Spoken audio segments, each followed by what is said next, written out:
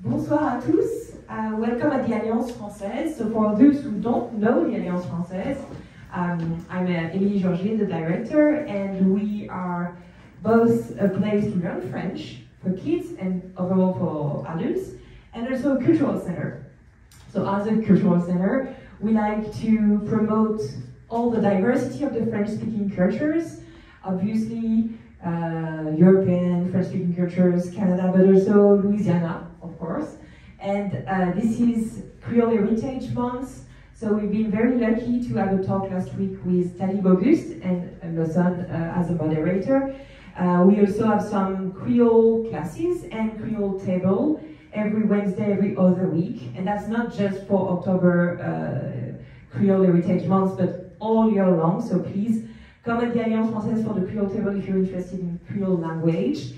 And we're very glad to have you three present all the issues about how to talk about the Creole history with the example of Laura Plantation. You all have different experiences from the plantation and different roles that you, Joseph, is gonna present just now. So thank you again to all for being here tonight. Okay, we'll make it work. Just to let you know about the programming coming at the Alliance Française. So we will have a movie screening next week, a movie about French rap. So see, diversity of the French cultures, French-speaking cultures. And we will have a music night on October the 24th with musicians coming from Brittany in France. And at the beginning of November is our big festival, My French Book Fest, a festival of literature in French for kids. So please, if you have kids in French immersion schools, if you're interested in books for friends and nephews and cousins, come at the Alliance Française. We will have a big book fair and also some readings, some workshops. It's a very broad programming. So we are about to start. If you want to get a drink and some free pudding, feel free to do so. And Joseph, the floor is all yours. Merci beaucoup, Émilie, pour l'accueil. I'm Joseph Dunn, and I work with these great colleagues and friends, Lawson Ota and Katy Morlas Shannon, at Laura Plantation. We have as Emily mentioned, different roles there. And I would like to thank Emily and also Carla for the welcome this evening. Also, Lawson for suggesting that we do this talk during Creole Heritage Month about what we do at Laura Plantation. I do the PR marketing and also help out with the narrative that we talk with, or the tours that we give to the visitors. Katy is the historian who is digging in archives and finding all of this information that we then have to contextualize for our visitors.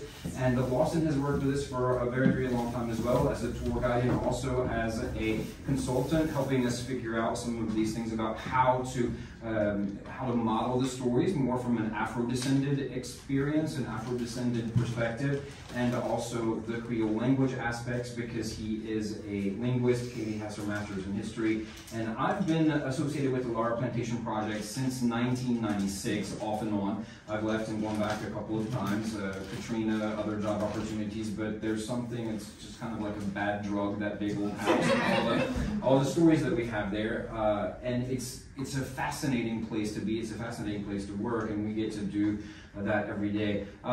Before we get started with the discussion, and we do have some slides that are going to prompt some of the conversation. I do want this really to be an organic conversation with us.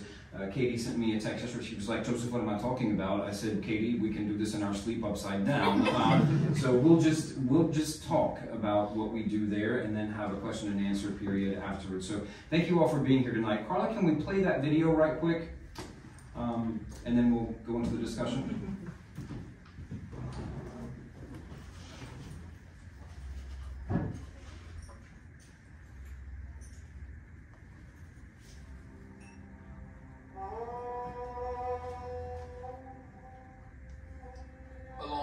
Of the mighty Mississippi, Native Americans, French colonists, enslaved Africans.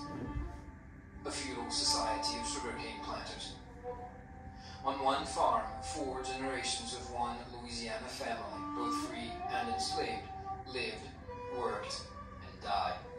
Here is a tale, centuries in the making, and one Creole woman, Laura Plantation, recounts it all.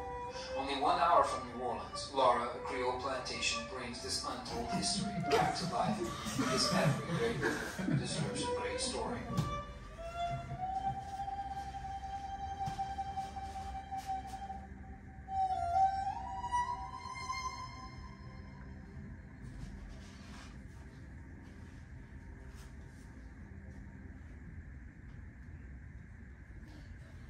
That's kind of the base for what we do at Laura, and back in 2016, we put together a series of 3 small commercials like that you can see on YouTube, and one of them is The Great River Deserves a Great Story, the other is Through the Eyes of a Creole, that talks more about the role of women on the property, and the last of the 3 is called The Faces of Slavery, where we do a little bit more focus on the enslaved population there. And we did those not only in English, but also in French. And if you can pull that down, I think we'll now pop to the back to the regular. And I do promise I'm going to let Lawson and Katy talk. So back at the very beginning of the project, when Laura Plantation was first opened to the public back in 1994, the main theme was where Louisiana is a world apart. And from the very beginning, that has been the focus of showing this is not really the American South. Louisiana is a very different place from the rest of the country, and I do have to recognize Sandra Marmillon, who's here this evening, who with her late husband Norman Marmillon founded this project and got it started back in 1993, opened to public in 1994, and it was really through Norman's work as the president of the German Acadian Coast Historical Society and Genealogical Society, and his work as a historian out on the river, that he knew that something had happened out in St. James Parish, and we'll get to that in just a moment, which was very, very significant. Before Laura's memoirs were found, there was something that happened back in the 19th century with, whoops, I turned it off.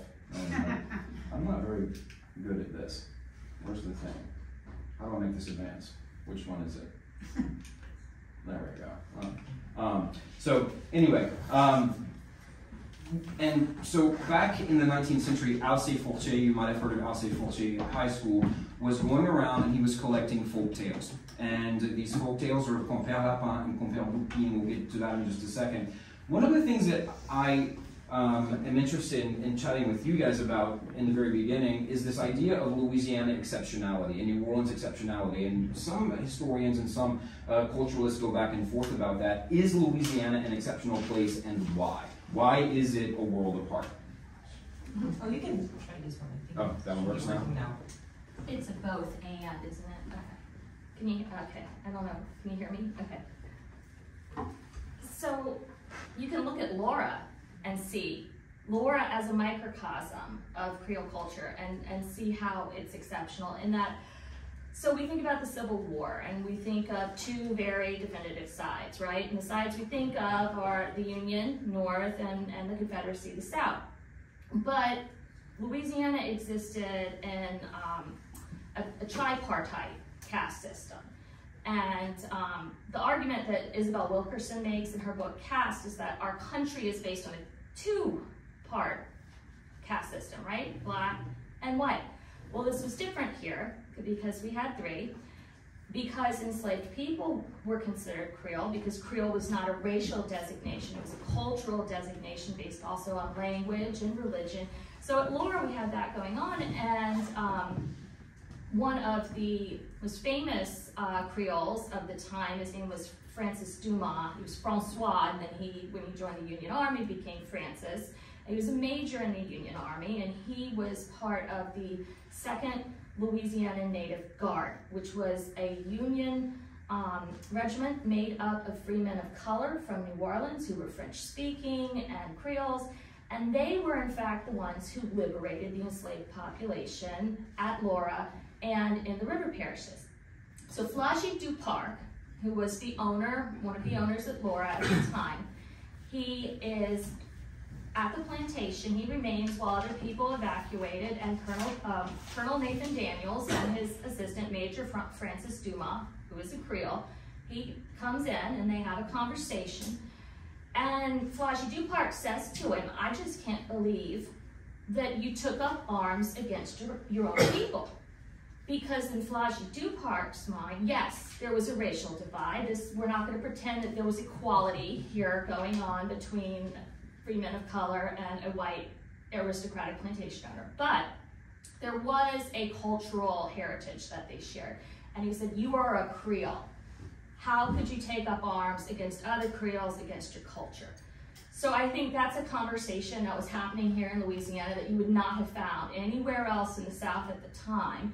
And then you had men, enslaved men, joining the Union Army who spoke French, who were being told orders by people in English. They couldn't understand what was being said to them. They were enlisting and their names were being changed. And later in life, when they were deserving of a pension from the federal government for their service, they couldn't even communicate with the people who came to talk to them because they spoke a different language. And I think anyone here who comes from a Creole family or a French-speaking Louisiana family knows that we were stigmatized and made to feel like second-class citizens a lot of the time, and they also experienced that. So this was my Cajun grandma, who was actually Creole, but that's a whole other thing, experiencing that, right? So she experienced that in the early 1940s when she started school, but these enslaved men of color also experienced it. So I think that while there are many things about Louisiana that are representative of the South in general, in terms, unfortunately, of racial issues and economic disparities, there is an exceptional situation going on here in Louisiana. Lawson, you want to finish? Oh, sorry. Well, briefly I'll say that I grew up in Monroe, Louisiana, born of a mother who was born in New Orleans. And so, you know, it took me leaving the Deep South to really understand my heritage a little bit more, but I just thought I was Southern, you know. I did things the way I did because I'm Southern. And I started to realize that praline making and, you know, gumbo and, you know, midnight mass, even though you're not Catholic, you know, it's not a Southern thing, it's a Louisiana thing. And what I appreciate about Laura is that question mark that surrounded my youth, or, you know, I'm still young, but you know,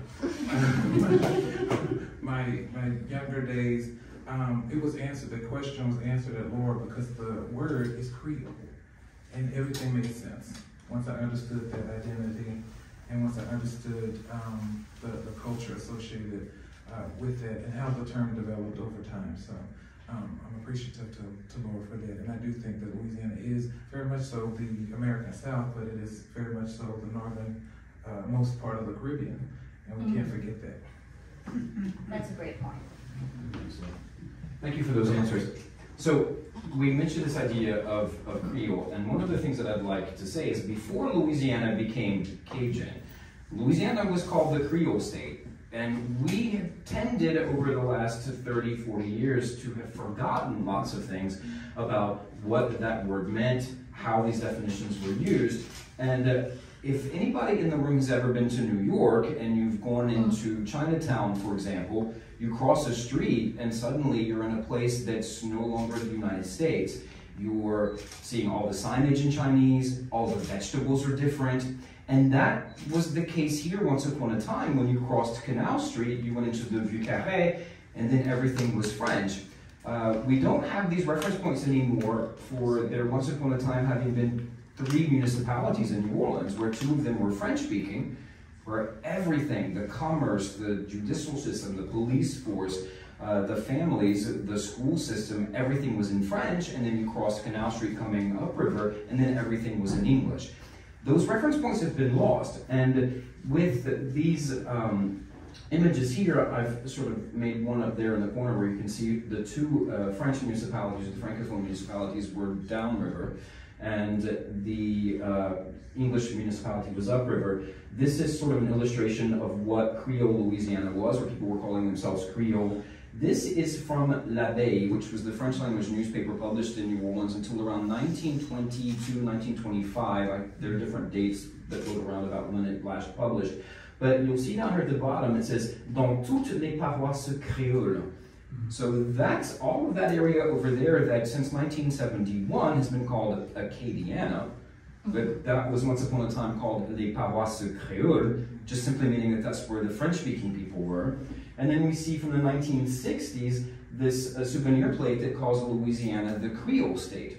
So even though there is today lots of, I would say, confusion and even controversy about what this term Creole means, if we go back and look at these kinds of reference points, the French language documents, and these ideas about identity and language and all of that, Creole once at a time just simply meant French-speaking Catholic in Louisiana. And this identity was in opposition in many ways to American English-speaking Protestant identity.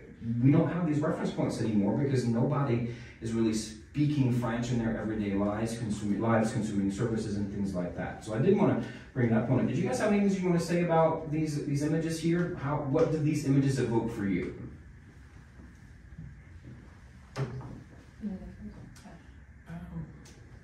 Well, having seen the images and then having just heard you, what came to my mind was the fact that in French there are no barriers.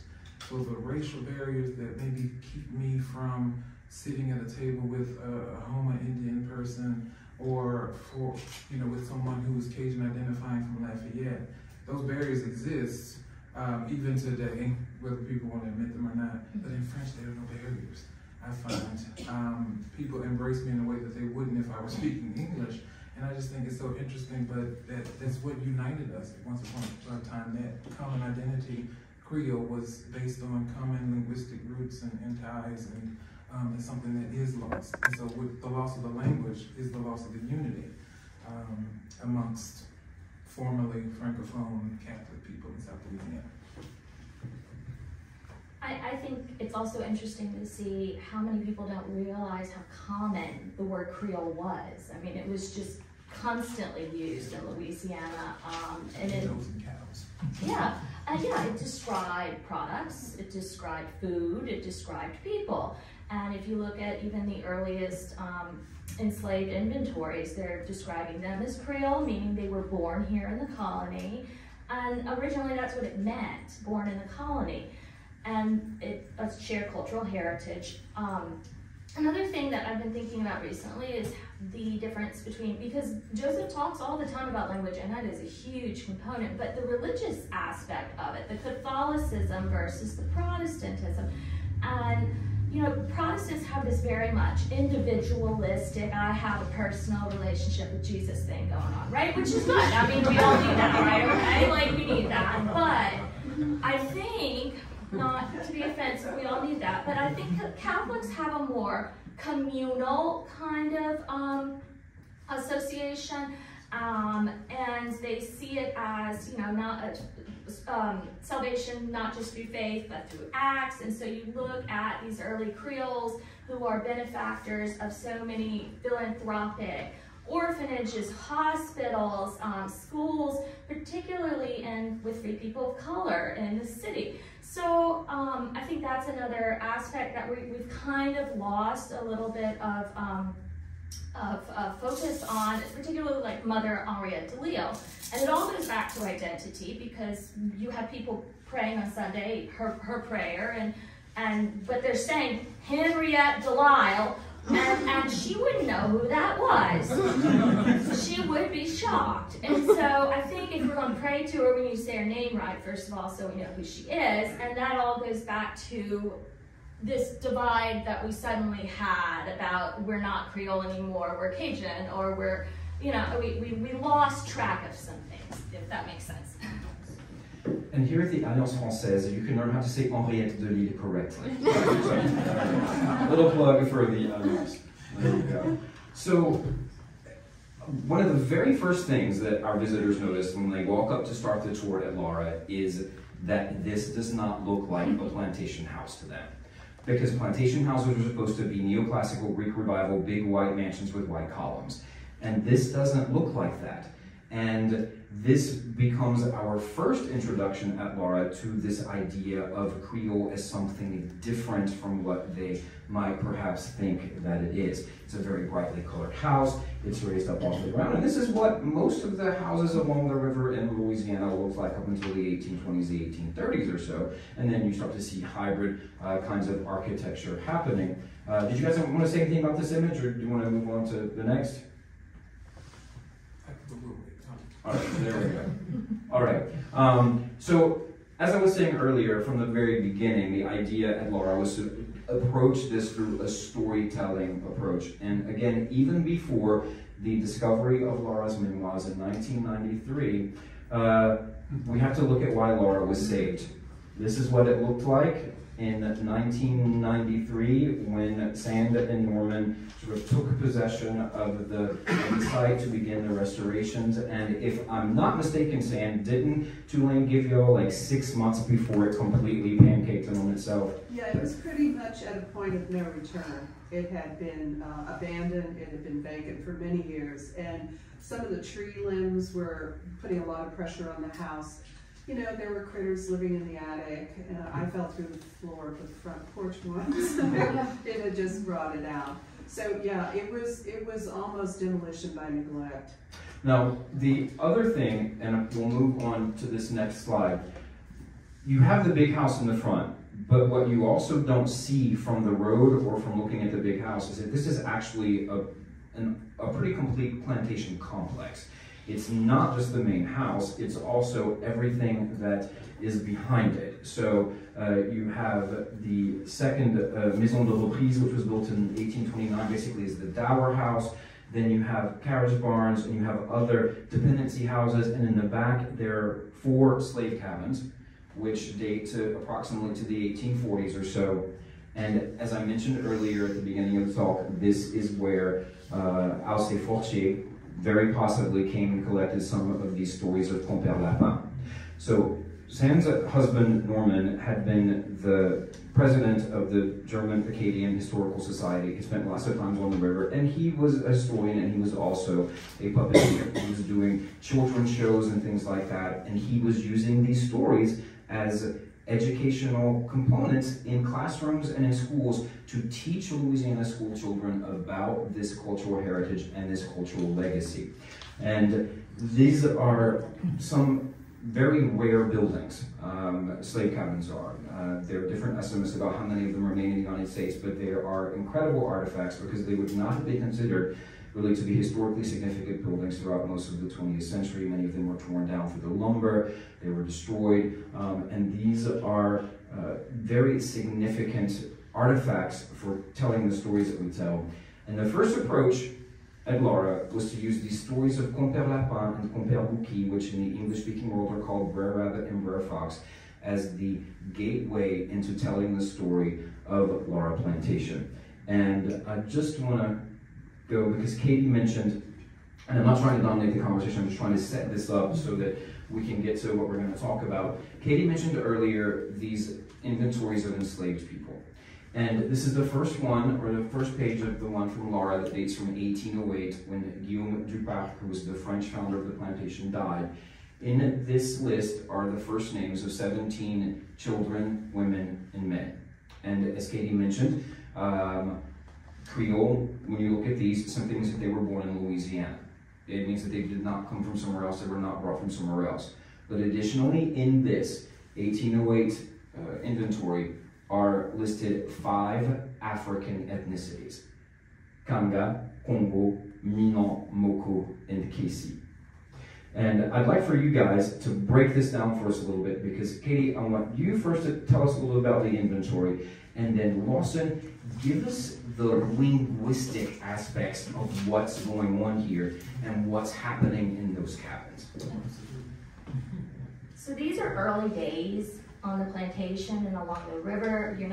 This is not a massive plantation yet. They're not bringing in huge cash crops. This is them getting established. So it's a much smaller labor force than what you'll see down, in the 1840s and 1850s. And what it reflects also is how the African heritage is still very prevalent. You have African people there who are telling the stories. They came from Senegal, are from the west coast of Africa. And you also see that the majority of the workers are field laborers. They're either field laborers or they're not. They're handling a variety of tasks because there was not as much specialization when you had a smaller workforce. So people were doing multiple things. There were only a couple of domestic house enslaved servants.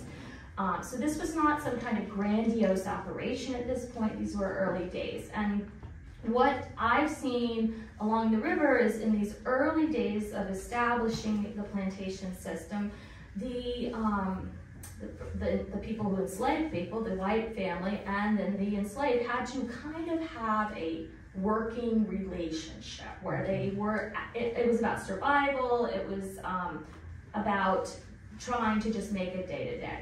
So this is a very different dynamic and a very different system than what you're going to see down the road. And it was also very personal because when you only have 17 people, it's very different than a workforce of 100 or more. So that's going to impact the interactions they have, to the enslaved with the Duparcs and LaCoules, the Duparcs at that point.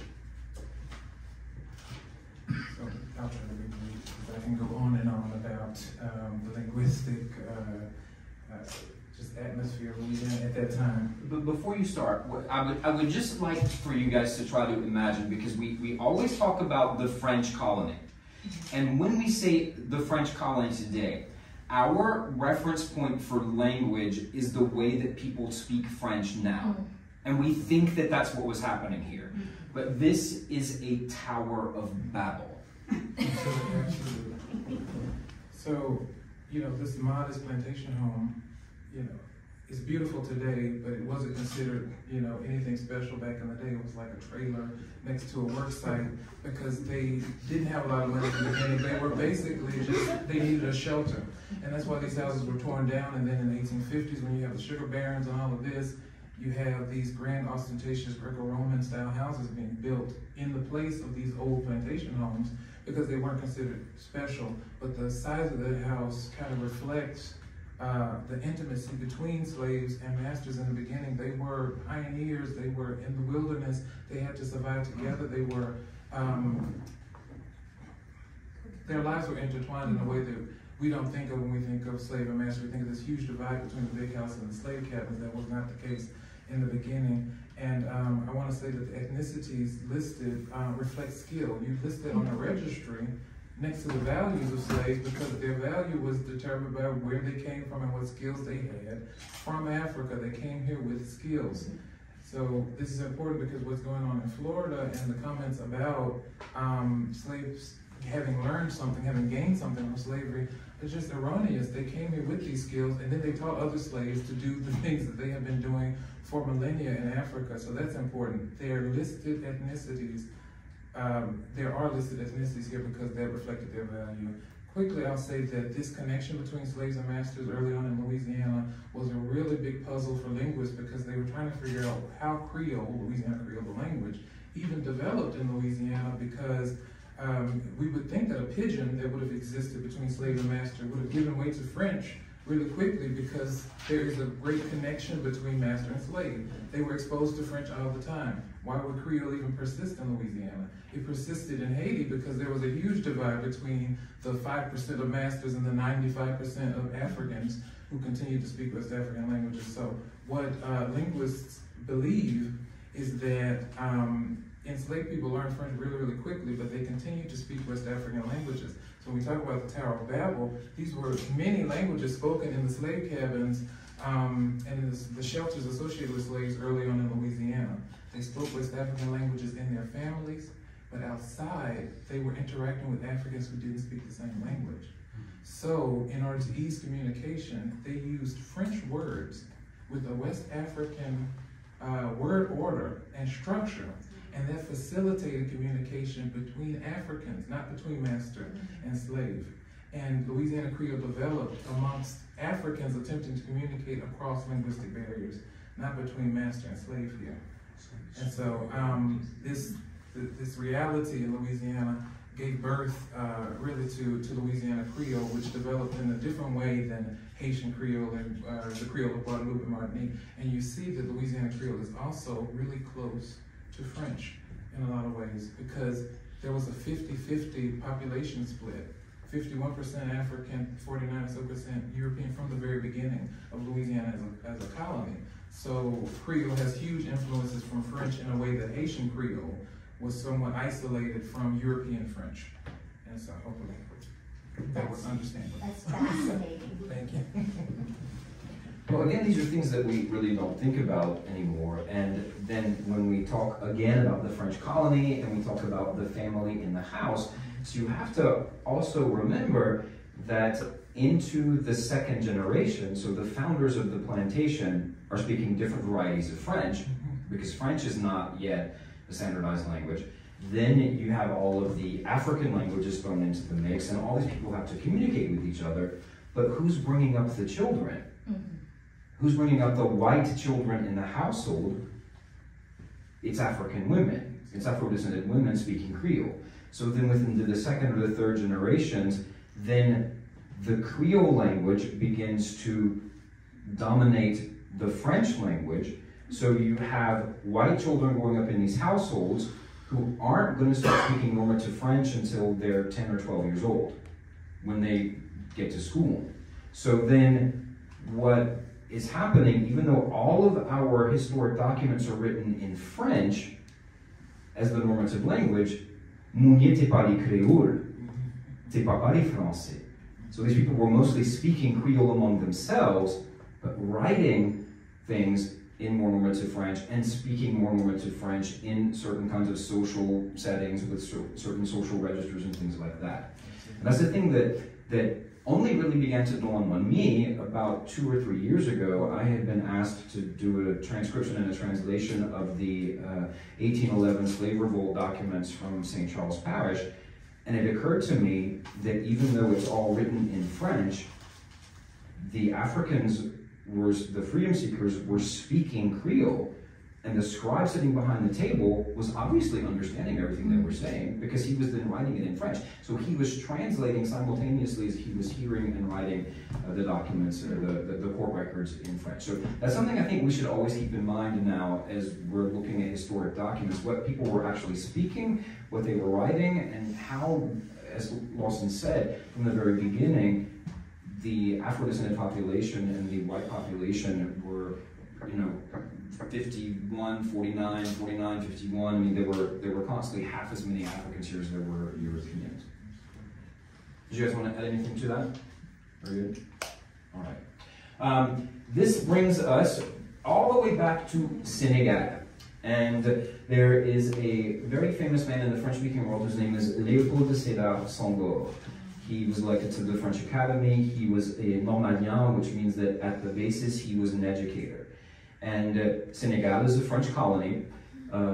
He wanted to sort of transition Senegal into a more French-speaking place. And he went around Senegal collecting these folk tales in the Wolof language, translated them into French, because children more easily learn new languages or absorb new languages or acquire new languages when they're familiar with the subject matter. And he published this textbook in 1953. In Louisiana, back in the 1870s, Alcé Fortier was going around collecting the folk tales of Compère Lapin and Compère Loupi in Louisiana Creole. And when you do a comparison between Le Lièvre and Louisiana folk tales, they're in many ways almost the same stories. All right. Do you guys want to talk about this a little bit? Yeah. So, some things we know for sure. Laura Gore talks about Alcé Fortier in her memoirs. She talks about his grandfather, Valperrin, who had a plantation very close by and is seen by some as like the quintessential Creole planter aristocrat and mythologized hugely. So to harken back to what Joseph was saying about learning Creole prior to learning formal French, Valperrin, the Valper comes from his enslaved Creole nurse. That's what she called him. It was Gabriel, but that was the name she called him. He even writes about her his journal about her sickening and then her death. So you have this clear, I won't say love, but some kind of deep affection, intimacy, connection. And then you also have him writing very callously about other enslaved people, having no real kind of connection or sympathy for them and their suffering. So there was this kind of a both and. And we know that Alcée Fortier was close to the family, that the Valper M and the M's were close to the family. At Laura, they were connected, they socialized, and what we've discovered in many records is that the enslaved communities were interconnected. So they married within each other, they were neighbors, but they were family too. So these stories were told all up and down the river, and they were definitely told at Laura. And I think that it's getting increasingly difficult with the younger generation to say this in a way that they understand, because Brer Rabbit and that folklore has kind of missed this generation. It's not as recognizable to them. So we are kind of trying to think of ways to convey this very important story still at our historic site, where we really, I mean, this is quintessential to Creole. This is an important thing to tell, and to do so in a way that they'll find relatable. Now, another real quick addendum to this is that this is a classic example of erasure, okay, of denial of where these stories came from, who was telling these stories. If you look at Louisiana curriculum today, in 3rd grade, they focus on Louisiana history. My daughter is now in 4th grade, but last year she came home. She told me all about their new unit. It was on the folk tales. They're Cajun folk tales. Did you know that? Except they're not, and she knew it because she'd been to see Aunt Sand at Laura Plantation, and she'd been going there her whole life. So I had to answer this question about, well, Mama, I thought that, you know, the African people were telling these stories, and that was the origin of it all. And I said, yes, it is. She said, then why is my teacher telling me that Cajun people originated these stories? And granted, yes, Cajun and Creole people were telling these stories too, but they did not originate with them. So I think one of our jobs as Louisiana citizens, as people who are advocates for the speaking of French and for accurate history, is to, even if we don't have school-age children, to recognize that this is the future of the French language, of French in Louisiana, and we need to get involved and make sure fallacies like this aren't being told to our children. Well, you know, I think it's interesting that, I mean, it is a part of Cajun culture in so much as Right. Cajun culture is Creole culture. And I think we forget to what extent the ancestors did not live segregated lives. You know, the French Quarter was never segregated, the Faubourg Tremé, the Marigny, you know, Bayou St. John neighborhood never, you know, formally segregated. And so they lived together and they influenced one another. And so, you know, 70 years ago, you might have just had French music, and now it's Cajun music and Zydeco, and near the Twain Show, you know, meet. But things were different back in the day, and we forget to what extent our lives were not segregated in Louisiana. There was a racial hierarchy always, but segregation was not a thing in Creole Louisiana, just as it really wasn't a thing in Latin America either. Not in the way that it was in the United States. I will say about these, we do read these here at Alliance in the Creole classes, and what's really interesting is that these stories are sometimes the same.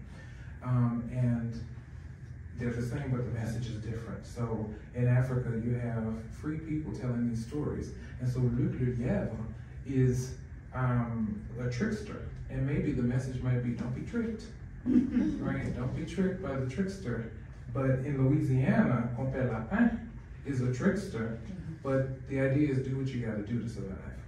Because these are enslaved people telling these stories here. And so the moral is very different, even though the story is the same. And we find that very interesting in the classes. I see Ryan here as a Creole student, Mashira is here, a Creole student, so we have a few of our Alliance Creole students represented, but we have a really good time talking about these stories and what they mean, and sometimes the moral is elusive, but what's clear is that you know, people identified with Compère Lapin his ability to trick others, but to survive, kind of represented enslaved people doing what they needed to do. They bought their own shoes.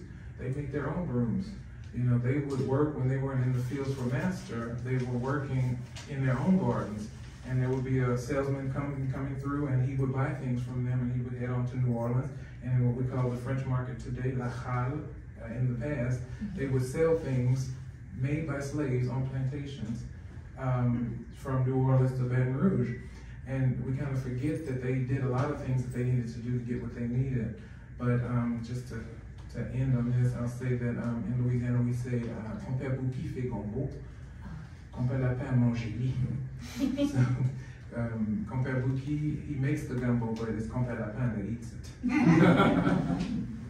And another thing that this makes me think about is that, you know, at every plantation you're going to find that everyone's interconnected. Family crosses the color line. That is very Creole and was often recognized. So we see it at Laura. We see it at Valparaiso's plantation. And one of the things that was unfortunate about Forchet is that he recognized the incredible importance of these stories, but he did not recognize the importance of the people who told them. So when he records who told it to him, he'll use a first name once or twice, sometimes an old Negro in the Vacherie, okay? So they were anonymous. There was kind of a dismissiveness and a condescension to this whole thing. So, you know, you can laud him for recording them, but then you have to keep in mind that he was not very respectful of the people who were the culture bearers with this. He was also, at the same time, telling people that Creole was not anybody of color.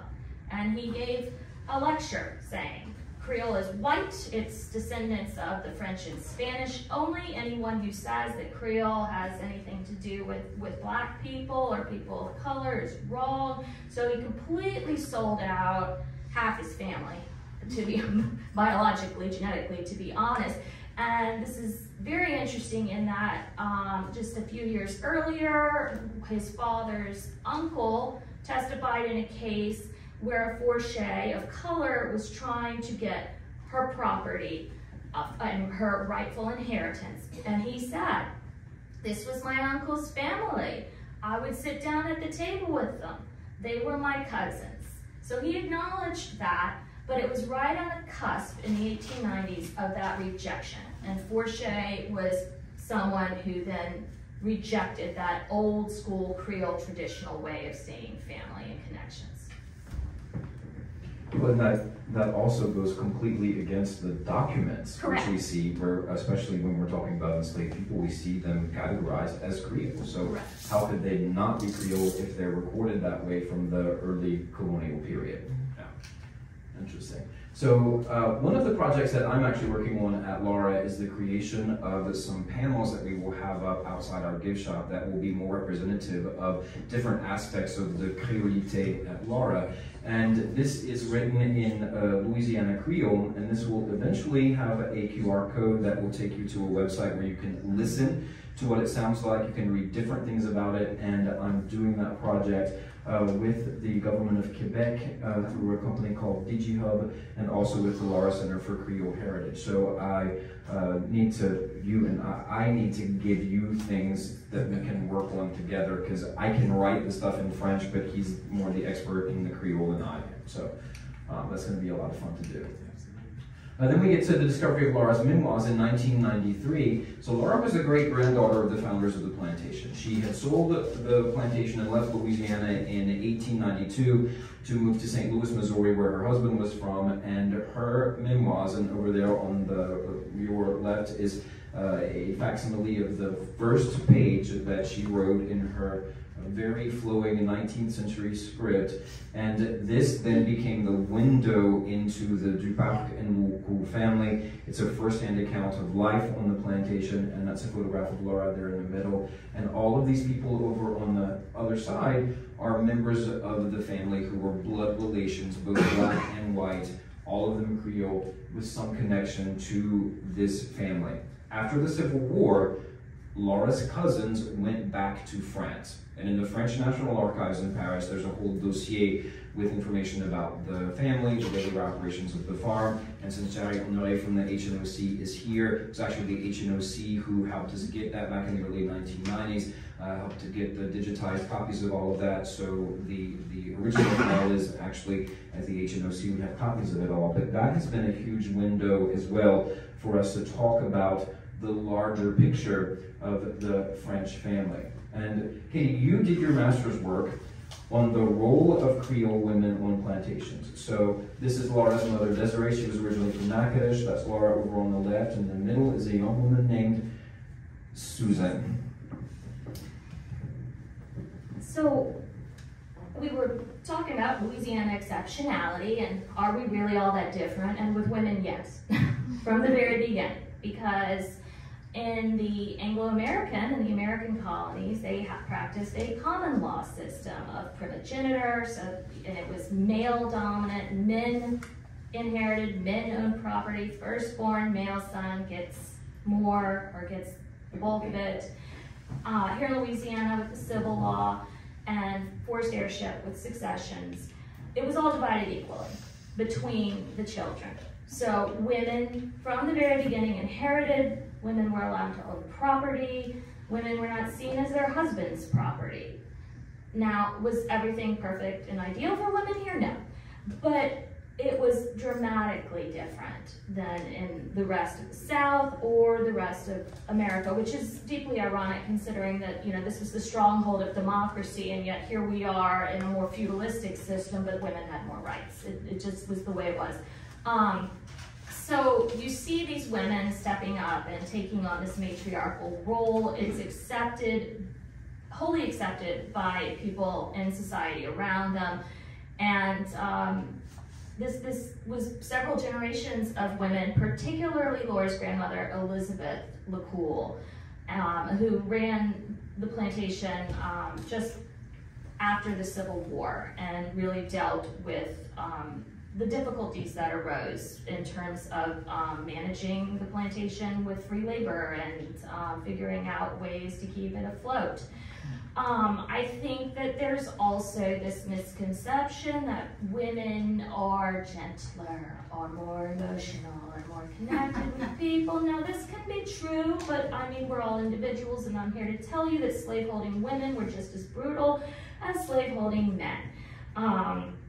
These women were tough, they protected their property had happened to be enslaved, and they did things like had people branded for running away. They tried to circumvent legal laws that said that children under the age of 10 could not be sold apart from their mothers. They tried to circumvent that. They punished people in all kinds of brutal and horrible ways. So while we can celebrate the role of women here and that they were leaders and they had business acumen, we also need to keep in mind that it's complex, I think. This is more of a New Orleans thing, but I always think it's interesting how women of African descent were able to keep certain aspects of their cultures here, and how, you know, necessity kind of made a space for women to have more rights in Louisiana. I mean, if you educated only one of your children, that was your oldest son, and the mortality rate was as high as it was, your family would lose its fortune really soon. You had to make sure that all of your kids were prepared, and, you know, half the time they realized that women could do it, and that was their best child to take over. But also, you know, women marrying into other families with husbands 20 years older than them. I mean, the reality is that they were often widowed and having to, you know, hold things together. That's the reality. But for African women, I tell the story of Rose Nicole, who sold coffee in New Orleans, and before Café Du Monde, Café Beignet, and all of this, she made it a popular thing to drink coffee in the streets of New Orleans.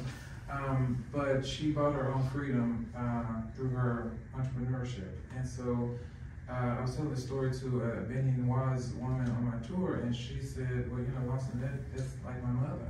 She had her day job, and she was a housewife at one point, but whenever she needed a little extra money, she would go down to the market and sell things and do what she had to do. And these African women were continuing to do that in the New World.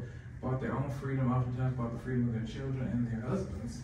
And so that's a beautiful aspect of Creole culture. So you see women having a different role here as enslaved people, as free people, as plantation owners, as enslaved women on plantations. I just think it's interesting. So the young woman in the middle, as we mentioned, is named Susan. Susan's father was an enslaved man whose name was Edouard. Edouard had been off to fight in the Civil War on the Northern Union side. He is one of the men that Katy mentioned earlier, for whom we have a Civil War pension record, which is a very, very detailed account of his whole life. So if you are familiar with the slave narratives that were done in the 1930s with the WPA, those were elderly people who had been enslaved as children, but when we look at Civil War pension records, for example, they're much more detailed because they're coming from the memories of men who were in their teens and their 20s when they went off to the war, so they're much more vivid. And they were basically extremely vetted when they were trying to get these pensions. Just imagine elderly people who can't speak English being drilled by English-speaking bureaucrats from Washington, D.C., and some of the pensions were denied because they could not properly pronounce a word or something like that. But I want to talk more about Susan's grandfather. Susan's grandfather, Edward's father. We're talking about 3 generations of enslaved people here. And I do want to point out that when we started doing tours at Laura Plantation back in 1994, we were really the first place to talk about slavery openly, because through Laura's memoirs and through the documents that came back from France, we had very detailed accounts. And what's interesting about Laura's memoirs is that she wrote them when she was 75 years old. And almost everything that she writes checks out. It can be verified. And Lawson, you have a particular attachment to Susan's grandfather, who we call him Pa Philippe, and the story of the griot as the tradition bearer and the storyteller. And I would like for you to tell us in Creole what Pa Philippe said to Laura, and then I'll read it from the memoirs. Should I set it up or? No, just briefly. Just say what he said to her. Okay. So Laura asks him, "Qu'est-ce tu bien cicatrice? Soyez, why do you have those scars?" And he'll explain why the scars were there. But he said to her, "Laura, mouvier Aster, mais comme t'es jeune comme toi, moi t'es esclave ici, et m'autolé m'aucun la liberté. Un jour, m'ont échappé, l'habitation là, m'ont couru dans ma marécage, m'ont galopé. Et m'ont couru dans le bois où personne n'était pas capable de trouver moi. Mais ton grand-mère, il était voyé les hommes après moi, colombier, il était trouvé moi dans le marécage. Il était trappé moi, il était mené moi ici, Laura, et dans le cours là, il était maquillé moi avec un fil rouge. Il était maquillé moi avec un fil rouge. So one day, Laura writes, as I stood on the top of the well where water was pumped into a long trough for the horses and cattle to drink, a weather-beaten old Negro named Pa Philippe, whose work it was to pump the water, was standing close to me. On his creased and wrinkled old face, I saw the letters VDP. I pointed my finger to his face and asked, "Oh, Pa Philippe, what is that mark on your forehead?" He turned to me and laughed in a hard, cackling old voice, saying, "Lord, child, don't you know this is where they branded me when I used to run away?" So we actually have, through the research that Katy and Sand and others have done, we've discovered the runaway slave ads that have him listed from that plantation as a runaway, as a freedom seeker.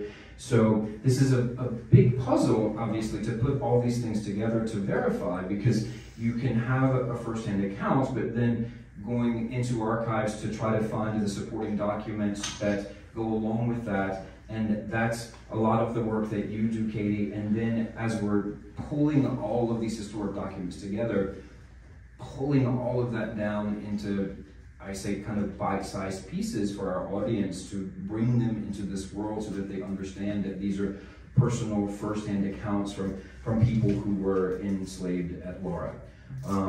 And you have, if I am recalling correctly, been able to uncover no less than 400 first names of children, women, and men who at some point were removed through the property.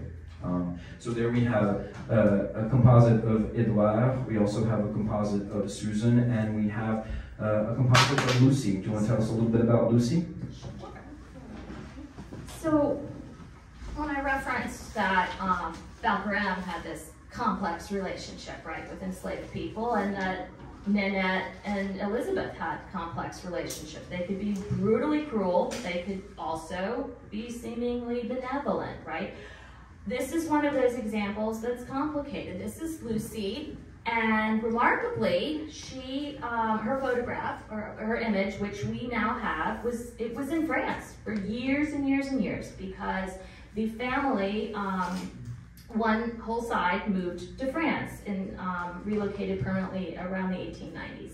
Now, Lucy was born into slavery in Virginia. She was of a mixed racial background, and when she was about 8 years old or so, she and her siblings and her mother were sold through the domestic slave trade down to New Orleans.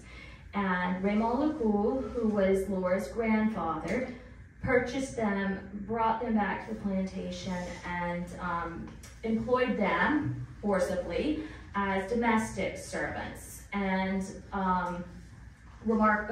very tragically, he sold a couple of her siblings and her mother, but they kept Lucy. And Lucy was assigned to Aimée Lecoul, who was Laura's aunt. They grew up together in this relationship in which they were intimately bound, and yet one clearly was favored, had rights that the other did not have. So it was very, you can only imagine the psychological ramifications of that, like this relationship in which there's this intimacy, this bond, this closeness. They grew up together, and yet there's clearly a difference, a huge, vast difference too. And then when Lucy became an adult and Aimée married, she became the nurse. They called it a nurse, like a nanny to Aimée's children.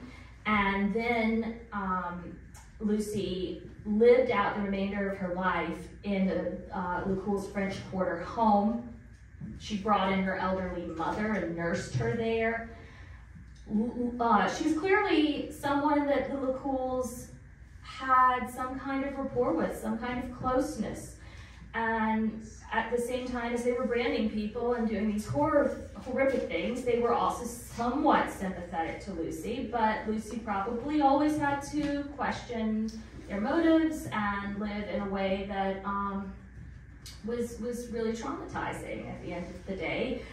We know she and her husband actually earned enough money to buy property in Carrollton. They owned a little house, and she died here in the city. And the remarkable thing is that her husband, he inherited from her, and then when he died, he passed it on to their nieces and nephews who were back home on the plantation. And they then got, each one of them, they sold it to a mortgage company, they got nest eggs, and they were able to have a little more funds to survive on. And that's what you see at Laura all the time, these kinship networks that are formed of people supporting each other. They supported each other and got themselves through slavery, and they stuck together afterward as well. So I just want to come back to something that Katy said earlier about when she was talking about the women and she was talking about the civil code and all of that. Would you agree, and please correct me if I'm wrong, in many ways, information about genealogy and those kinds of things is more accessible for Afro-descended people in Louisiana because of the Civil Code, the notarial archives, the Catholic Church archives, and we also have Director OC from who's a genealogist. Do you agree with that? Is it more accessible for Afro-descended people in Louisiana for information than, say, the American South, for example?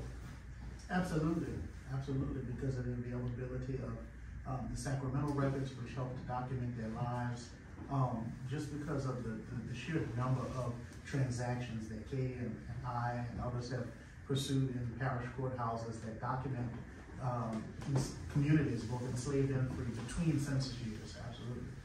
And so these are the kinds of stories and the kinds of things that we're talking about at Laura when we have visitors coming through, how we use the setting of the plantation, the house, the slave cabins, and the grounds as this juxtaposition to what people think was happening on plantations, and oftentimes it sits way outside the box of the idées reçues and the mythologies. In 2017, we opened the how do you call that in English? The exhibition from the big house to the quarters, because there is so much information, and even now, this is out of date because Katy's discovered more things.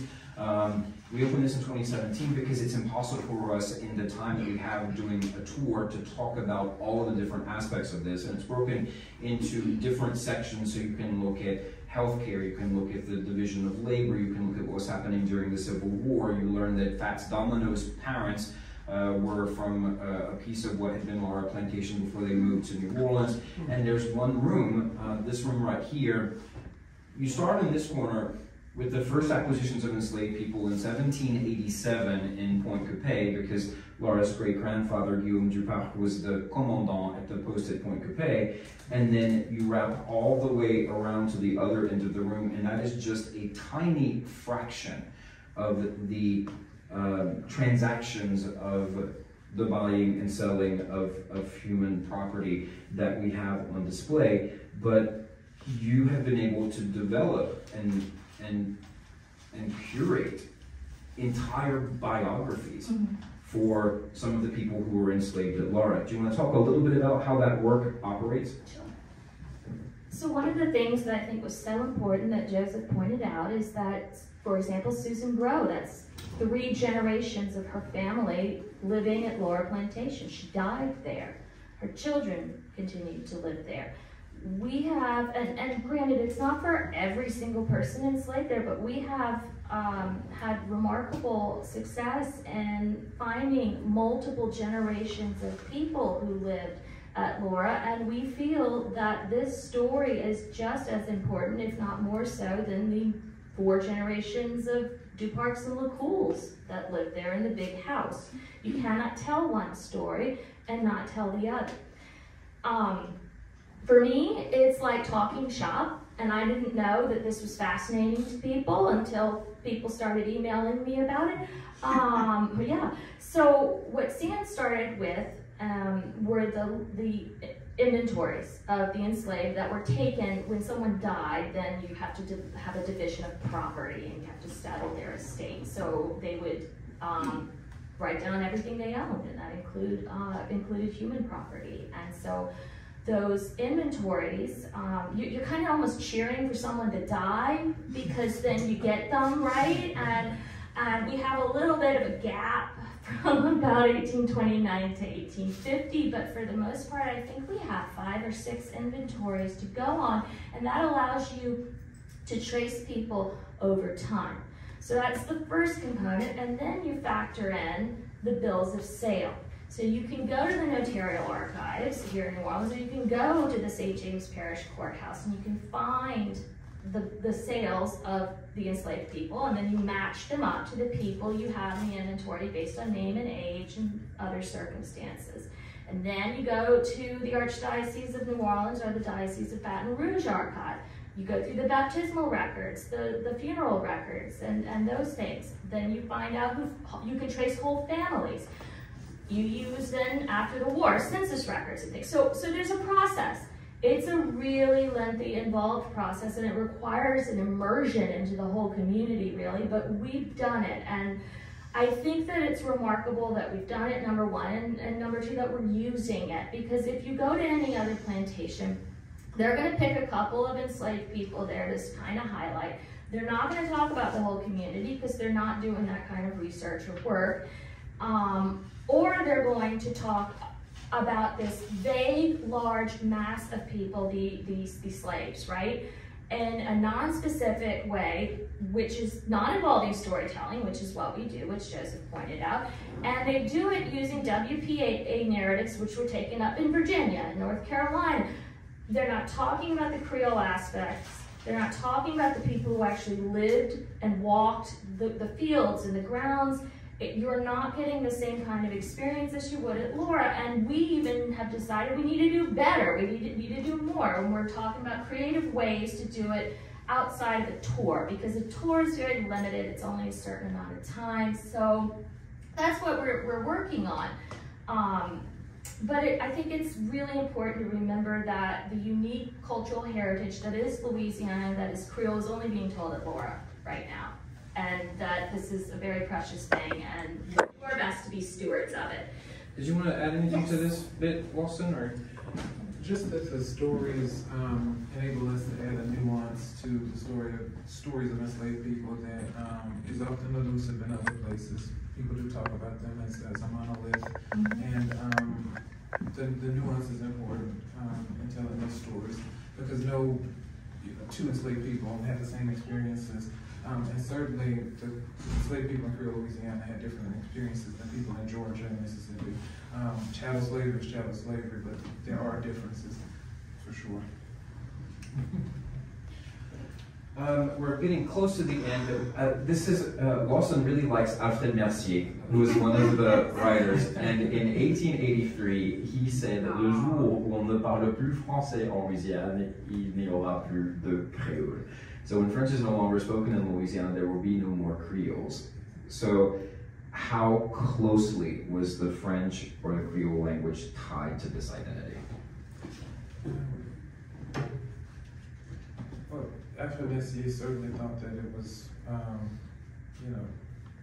it was the basis and foundation of Creole culture. It was what united us, Creole Louisiana, in the face of Americanization. What I love about Alfred Mercier is that in his stories, and L'Habitation Saint-Hubert is my favorite, really book of all time, but certainly of Creole literature, everybody's represented. And he had his perspective. He was from a wealthy plantation-owning family, and so it's clear that certain perspectives are not, well represented. But everybody's there. Native Americans are there. Enslaved people. On various levels of the ladder of the enslaved hierarchy are represented, and these connections between enslaved members of the family and free members of the same family are delved into. But I just want to say that after Mercier was different in that a lot of Creoles of European descent in the late 1800s had a choice to make. And the choice was between the maintaining of Creole culture, which would have meant them drawing closer to their Afro-Creole half-siblings and cousins and relatives, or maintaining their socioeconomic status in the United States of America. This was becoming an American state. They had a choice to make, and they made the choice of maintaining their socioeconomic status as white people in the United States. They dropped the Creole label. Shortly thereafter, they dropped the Creole language. And that is why Creole is oftentimes associated with people of African descent. It's not because black people have created agencies to give people licenses of, Creole identity or not. You can be a Creole, you can't be a Creole. That's not how it works. It's because white, wealthy Creoles who were in the state legislature, who had the power to fight against anti-Francophone sentiment, decided that it was more advantageous for them to be white Americans than it was for them to be Creole Louisianians. Voila. Sums it up. And that is the best summary I've ever heard of it. Yeah. But, and Charles Guyarret, a historian who stood up at Tulane and gave the lecture about what Creole is. It's not black, it's not people of color. Guess what, y'all? He had Creole, he had children of color. He had children with an enslaved woman, and he was spouting this off. So just, keep that in mind. What year was that? 1890. 1890s or so. Yeah. So since we opened the doors in 1994, we've been telling this Creole story, and it is constantly evolving. We are at this very moment working on what I think, if I count correctly, is our 20th version of the script, because our guests want always more and more information about the enslaved people. We're trying to figure out how to make that work.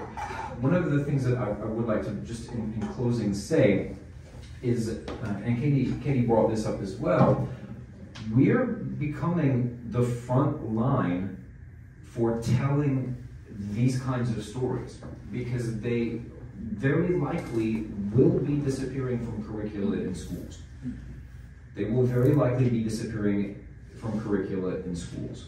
If we see the Conte Lapin stories being relabeled as Cajun to whiten them, if we're not talking about the complexity of Louisiana, we are really, really missing the boat on exploring and embracing the richness of this culture. This is about Mardi Gras, it's about gumbo, it's about jazz, it's about all of those things that came out of this clash and blending of African and European and Native American influences that we talk about at Laura. And I know we've gone a little bit long on time, but I did want to give a couple of minutes for question and answer. If you want to find us on the web, lauraplantation.com, or also on Facebook, Instagram, Twitter. We do have a podcast. It's the Laura Plantation podcast, and I just did one last week with Dr. Angel Adams Parham, which y'all need to listen to. Was really, really good. She is an African-American scholar. Her specialty is the Haitian presence in New Orleans in the early 19th century. And we talked about a lot of things beyond just the Creole thing. We talked about how we talk about urban slavery, because that's not part of the tourism marketing team. We bear a lot of the responsibility, about all of the responsibility for transparency about talking about slavery in plantations. The city is completely exonerated and exempted from it in many ways. And that comes down to things like lodging and weddings, because people would get married in French Quarter courtyards surrounded by enslavement, and never think twice about it. They will sleep in boutique hotels in the French Quarter and never imagine they're sleeping in what was a lodging for an enslaved person. They'll get married in St. Louis Cathedral, and that was the largest institution of enslavement in Louisiana before the Civil War, and never associate any of those spaces with slavery. And I think going forward in the tourism community, in the cultural bearer community, we need to be really talking much more about how the global phenomenon of slavery actually exists here. So, did y'all want to give some closing comments right quick? I think that we don't fit in a box, we don't fit the historical narrative, we don't fit the accepted view. And it goes back to the caste system and the need to classify black and white, English and foreign, right? And what is American and what isn't American. And so we don't fit any of that. And we don't want to have a both and kind of culture. What we want an either or. And we're seeing that all these issues, Joseph and I talk all the time about everything that we talk about at Laura is absolutely relevant today. You will find a modern equivalent of it, or in a way that the history we talk about informs what's going on today. That's why we have to tell these stories, and more we have to show as a nation that we are not an either or, we are a both and we need to stop looking at things in this black and white dichotomy and see the nuance in each other, in our communities. I agree, and I just want to say that my grandmother, who was born in 1929, knew enslaved people. She knew slaves. The elders of her community had been born as slaves. And, you know, it makes sense if you were 70 years old, 80 years old in 1929, that's the reality of your life. But what I love about Laura is that even though I had that old tradition in my family of, you know, my own family's enslavement or slavery in general, what Laura gave me was documented, you know, facts, dates, and all the things I always knew. I could say the Bambara tribe brought this to Louisiana. And my grandmother didn't have that necessarily, or my mother didn't, but that's the beauty of Laura, is the well-researched well-documented information that we share with the visitors. It's a fact-based tour, and it gave me so much of a foundation on which to stand in my truth, what I already knew, but it was documented, it was dated, it was, you know, everything that it needed to be for it to be received by others in the right way. So I'm so thankful to Laura. Thank you. Do you guys have any questions? We'd certainly be glad to chat a bit. Yes? I think Lawson mentioned that, excuse me, that this Creole may have developed as a sort of lingua franca, a sort of bridging between, standard 18th century French or whatever that some of the owners may have spoken, and whatever dialects or whatever among the enslaved population. So I'm curious about, I noticed when you showed a historical document up there, the different spelling from standard French, where K's are used, where C's could have been used, and all that. So how much literature, like literature at some extent, such as short stories or whatever, or maybe just letters, is there that's actually written in Creole, or did more literate people write, say, in French but speak in Creole? Was there some kind of split like that, which does occur a lot in sort of colonial situations? It's a well-documented language, going all the way back to the Spanish period. So Joseph was talking about how some of the scribes in the courtrooms wrote things in what Joseph would call normative French, right? The standardized, if we can use that word for that time period, French or Spanish.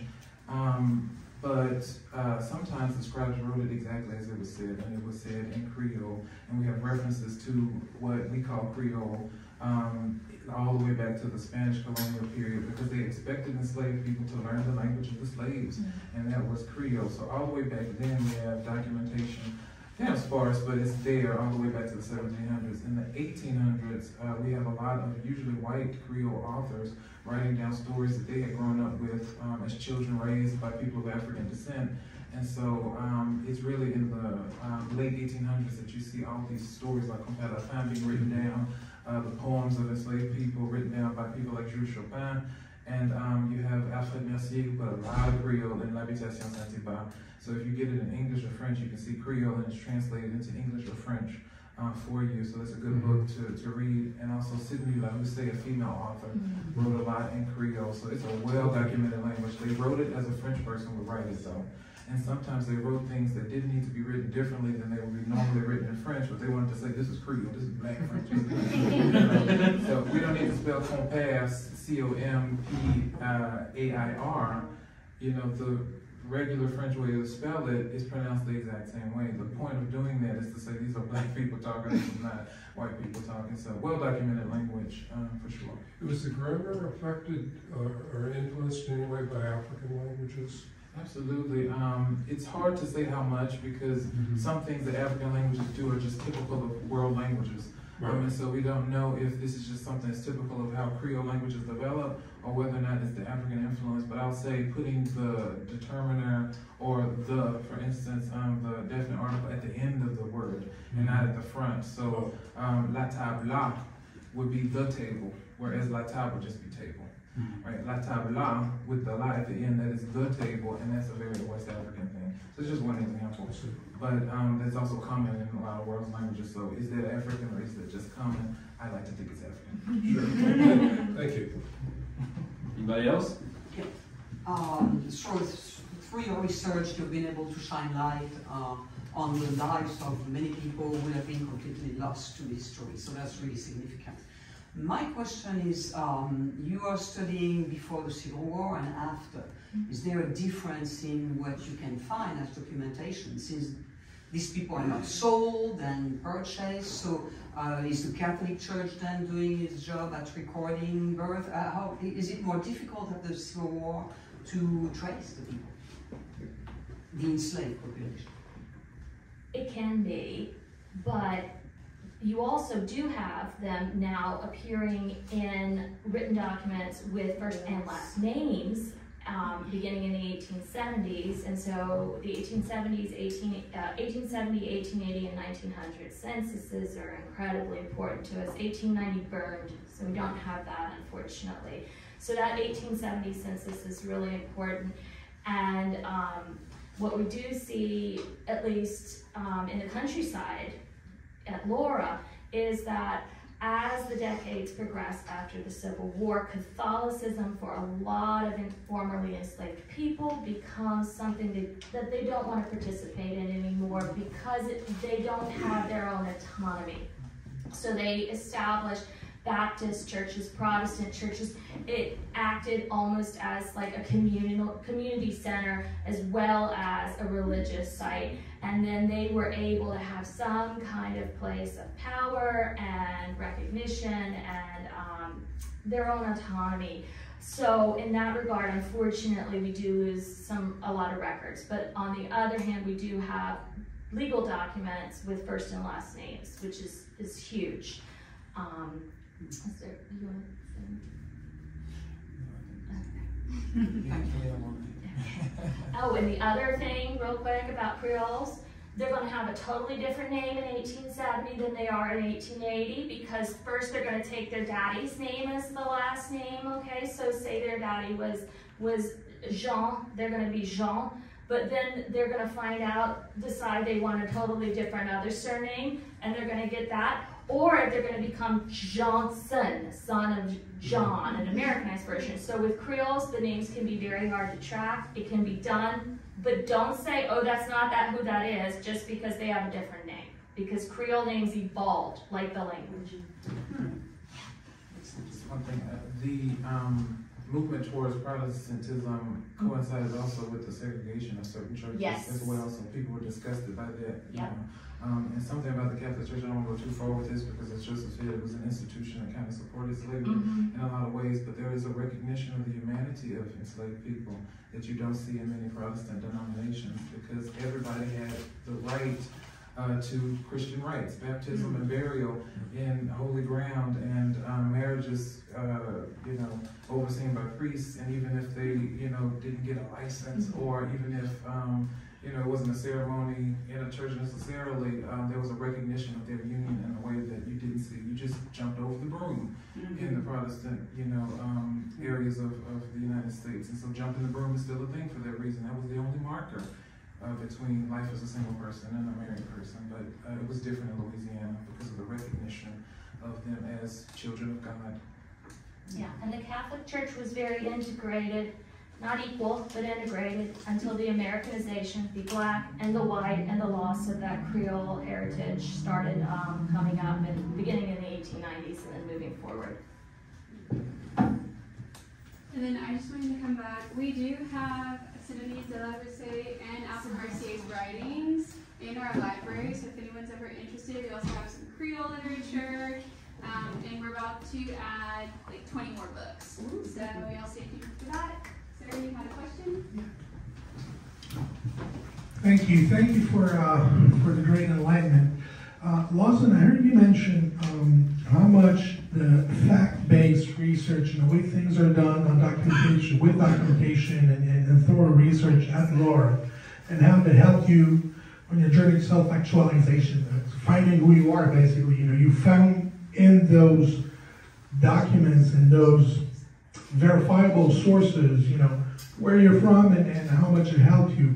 And I couldn't help but compare this to the story about Compère Lapin not being a Cajun, not being a Cajun tale, and being, having some of those facts and documentation and verifiable facts that are being taken out of the curriculum. I'm just wondering, is there anything being done, or what should be done to make sure that this erasement of the facts does not take over the curriculum, especially, we start with youngins, but, we're in all the way through the curriculum after 8th grade and after, being in high school where, there's no more, what's what I'm looking for?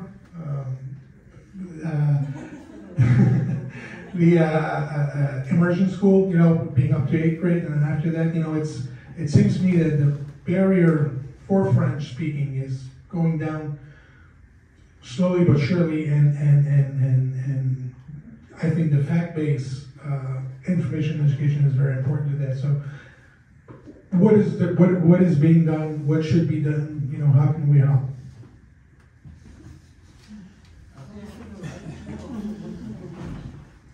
I'm not sure what can be done in public schools because of, you know, the divisions. What I do like about France, and maybe it's a good thing or bad thing, I don't know, is that there's a national system. And so Le Bac in, you know, Nice is Le Bac in Poitiers in Bordeaux, and there's a standard across the country. And I think that would be difficult in the United States to put into place, but each state controlling what the schools are able to teach, you know, is an issue when it comes to certain political forces. But I think we are seeing a fever before a healing moment, in the same way that in the 1950s you saw a lot of craziness, and then the civil rights movement comes out. I think that's what we're seeing. So people's responses to what's going on in places like Florida is new content, and, you know, videos on YouTube, and, you know, movement starting and protesting. And so I think we will see. I'm hopeful today. Now tomorrow you ask me, I don't know. I'm hopeful today, and so I think it's just going to require people as private citizens doing more to get information out there. And this is the information age, and so I think there's hope. But I don't think it'll come on the level of what school boards are doing, because it's different from state to state. We don't see in California the same thing going on in Louisiana. So. Thank you.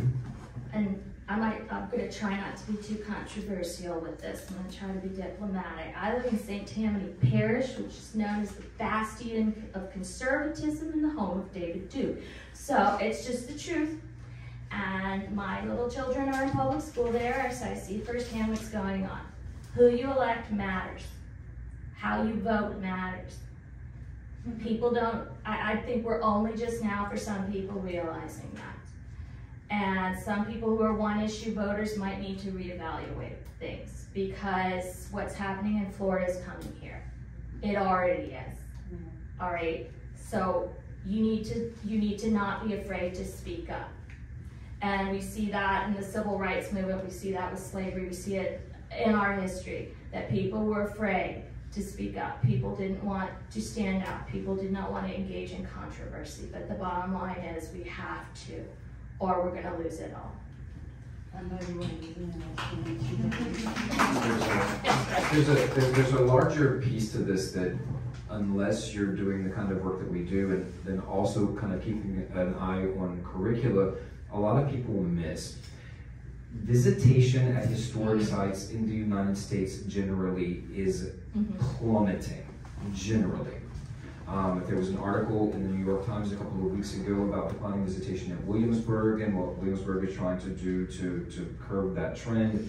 There was an article in, I think it was the Washington Post, about the Guggenheim Museum and the kinds of things they're trying to put in place. So historic sites and cultural sites, museums, they're seeing declining visitation.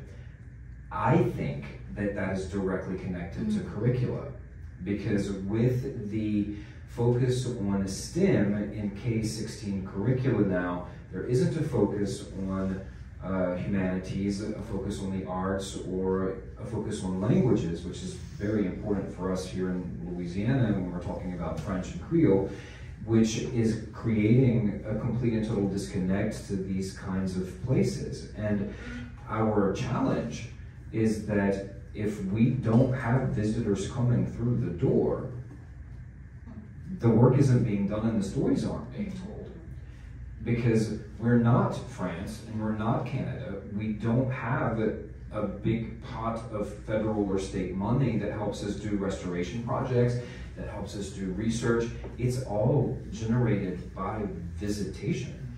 And if people aren't coming through the door, the buildings fall down, the slave cabins aren't preserved, Katie's not in the archives doing the work, I'm not pushing social media stuff out and doing podcasts and doing the kind of work that we do, and then the stories are literally not told. The stories disappear. So the sites disappear and the stories disappear. And I do believe that I was talking with my colleagues from Laura Plantation and from St. Joseph and Felicity Plantations the other day, And they're in the same dilemma, where how do we remain relevant to a visiting public? And we also have the added weight at plantations of the difficult history of slavery. And there are people now who are going to make the conscious decision not to visit a plantation because they think they're going to get their grandmother's hoop skirts in a julep store, and they think that by paying admissions to a plantation is also further exploiting enslaved people.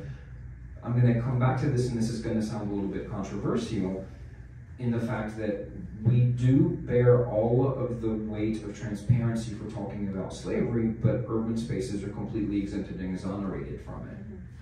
If there were a plaque on every building in this city where people were enslaved, it would blow your mind. Every built space in the city that exists before 1865 is directly connected to slavery. And I had that realization when I was walking around Paris one day, because there are plaques on the sides of buildings that tell you this person was killed here because they were fighting for the resistance. And on some schools, they have these big blue plaques that will tell you how many Jewish children were taken out of the schools and sent to the camps. We don't have any kind of physical representation or physical commemoration of the fact of what built spaces in this city are connected to slavery. And I think that it would blow your minds if you saw it actually represented. Not to mention the fact that New Orleans was the largest slave market in North America. So there were buildings intentionally just for housing enslaved people, selling enslaved people, incredibly dehumanizing, horrible things that we just walk by. And you know, we need to celebrate the architecture that we've saved and preserved, but we also need to recognize it's just as complicated as a plantation. Yes. I was just going to point out that the first slave revolt in the colonies took place in New York City. And there have been recent finds in places like Brooklyn and Boston where they found religious items from slaves who were enslaved there into the 19th century. And it's little known about because they didn't have the large plantation economy, just as the Upland South didn't have the huge plantation corvettes because they didn't have big farms. But the slavery reparations movement has done wonderful research on tracing exactly how much, say, Wall Street, things like the John Hancock Insurance Company, all of the major banks, they got very, very, very wealthy from insuring and lending money to the huge plantation economy when Louisiana was, because of the sugar you mentioned, was the richest state in the Union. There was a lot of money to be made from financing that and dealing with it. And this is something that is just totally erased in the North. You will never, ever see any reference to it or anything unless you go into things like the research, the reparations have been done, and some economists have done where they've traced back, just like some economists in India have traced how much the British took out from the Raj. And it's gone. It's totally gone. New York City was the major place for building purpose-built slave ships. It was the world leader in that, along with the British. And that entire thing has just been erased. It's all Puritan virtue there. You never know that they ever made a dime off of that. And of course, the Industrial Revolution, and a lot of the abolitionists talk about the dignity of free labor. But it took 75 years after the Civil War before they stopped machine gunning workers who were striking. But that was textile factories in New England and in New York that were weaving cotton that came from the slaves. Correct. So all of this is it's all intertwined. It's all intertwined. Morgan said once that the U.S. should have been named the United States of Amnesia, and it's true. On the same topic of the importance of historic sites, I'll just point out that since you mentioned slave revolts, the largest slave revolt in American history happened in St. John Parish at what is Woodland Plantation. Right. That site was open it's one of the most significant sites for African history in the United States. they closed after a year because they could not generate enough visitation. So, you know, how we value history and how we value these sites is also really, really important. And we struggle every day with trying to figure out how to remain relevant and also how to keep visitors coming in the door, because we do believe fully in what we do and we want to continue doing it, but if we don't have visitors coming through the doors, it's just not going to happen. Yeah, and this may sound vulgar, we're not supposed to talk about money, but bottom line is people are clamoring for these stories and saying, we want to hear these stories. They're important, tell them to us. They're trying to hold people accountable finally. But if you're not going to put your money where your mouth is and support the sites that are doing the work will vanish, it will not get done. And I think that's something we have to keep in mind, because unfortunately the federal government is not doing what happens in other countries and funding this. So he's talking about the Kid Ory house. I mean, that's a big deal, and people just didn't come. So. And the impact is huge, because Laura is not just, you know, a plantation, but it is a supporter of small businesses. So there are many people who sell, like I do, Arlene's in the gift shop, but products made by local artisans. You know, all kinds of businesses, bus companies, small tour companies, larger ones come through there, and they're all supported by Laura. It's a huge network, and when Laura's gone, a big pillar in the tourism industry is gone. And I want to say I was inspired to start a tour company through my work at Laura. So how many people have come through there, been inspired, have gone back to their classrooms and integrated these stories and this, you know, information. The impact cannot be measured, literally can't, because we don't know how much Laura has influenced so many people, because they didn't write back or they didn't come back to say this is what I did. And so, yes, I think the impact. All right, well, I think Emily, and Carla have been so gracious to host us tonight. Thank you so very, very much. Thank you all very much for coming. We're easily findable through the Laura Plantation website. So thank you all so much. Thank you very much.